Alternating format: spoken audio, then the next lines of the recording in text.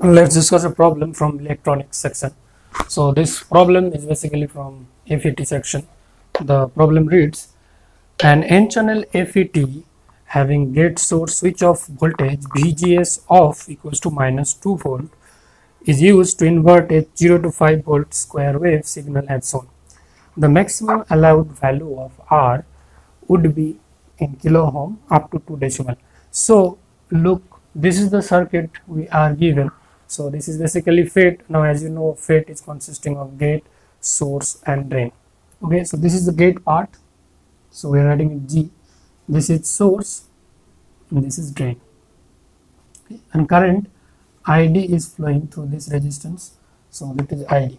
Now if we expect this signal to be inverted at the output, then what we can expect that if VGS of equals to -2 volt, then if you want to calculate ID, then ID will be equals to 5 minus V out by this resistance. What is the value of that resistance?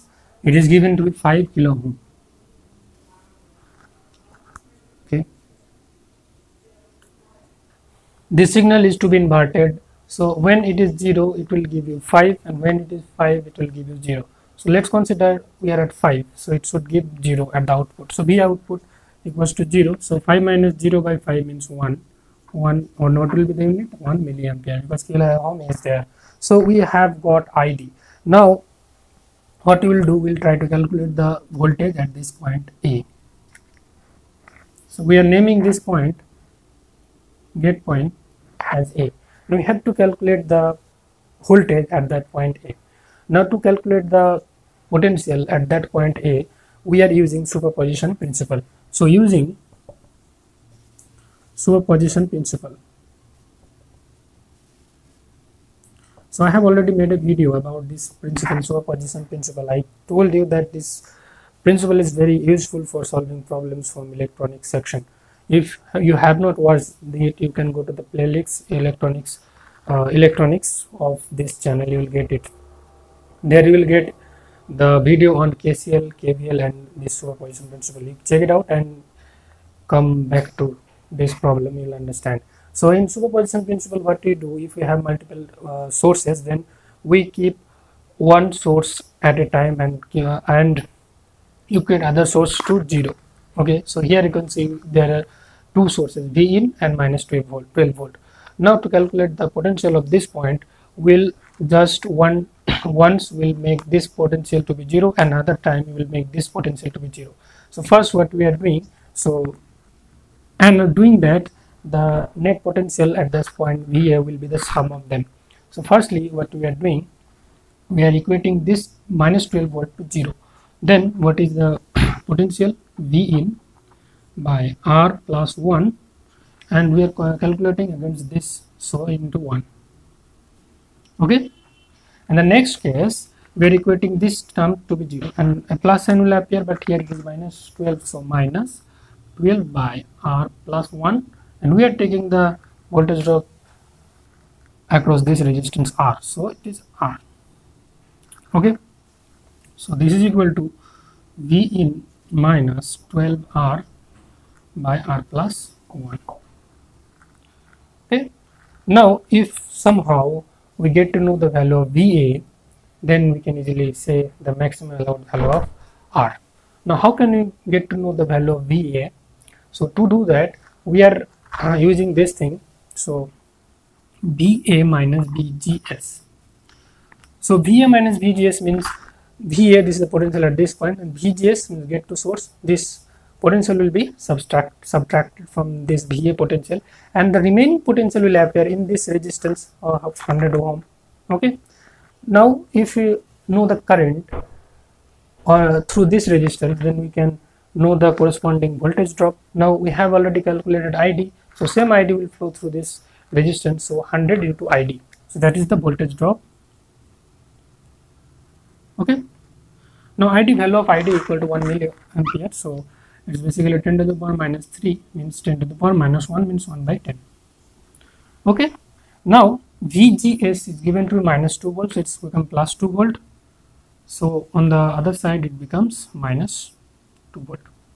So equal to minus 19 by 10 means minus 1.9 volt.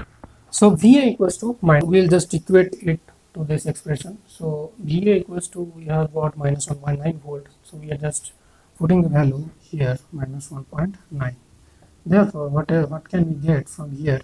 And Vin, in the place of Vin, we will write 5 because Vin is 5 volt. So 5 minus 12R by R plus 1 equals to minus 1.9. Therefore, 5 minus 12R equals to minus 1.9R minus 1.9. Therefore, it will produce 10.1 R equals to 6.9. Yes? Yes. Therefore, R equals to 6.9 by 10.1 and it will produce 0.68 approximately. Yes, 0.68. Now as you can see it here, R plus 1 and 1 was in kilo ohm, so R must be in kilo ohm, so 0.68 kilo ohm. So this is the required maximum allowed value of R, which will allow this circuit to invert this signal from this to this. Before going for the question, let me discuss something about classical regime and quantum regime. So for the time being, let us consider a gas container which is consisting of different size of gas molecules or same size of gas molecules. Some ideal gas we are considering here. So we are showing some gas particle like this. So this is the gas particle. Okay. Now from de Broglie hypothesis, we know that every material particle will have its corresponding wave. Okay. So suppose this is the corresponding wave of this material particle, and we are considering another particle which is situated beside this particle. So this is a gas particle and it will also have its corresponding thermal wavelength or wave in nature. Now let's say the distance between these two atoms is R0. So this is the interatomic spacing between these two atoms. Now we can say the gas is in the classical regime only when this R0 is much greater than lambda T. What is lambda T? Lambda T is the corresponding thermal wavelength of these particles. Now we know that R0 is proportional to 1 by n to the power 1 by 3, where n is the number density.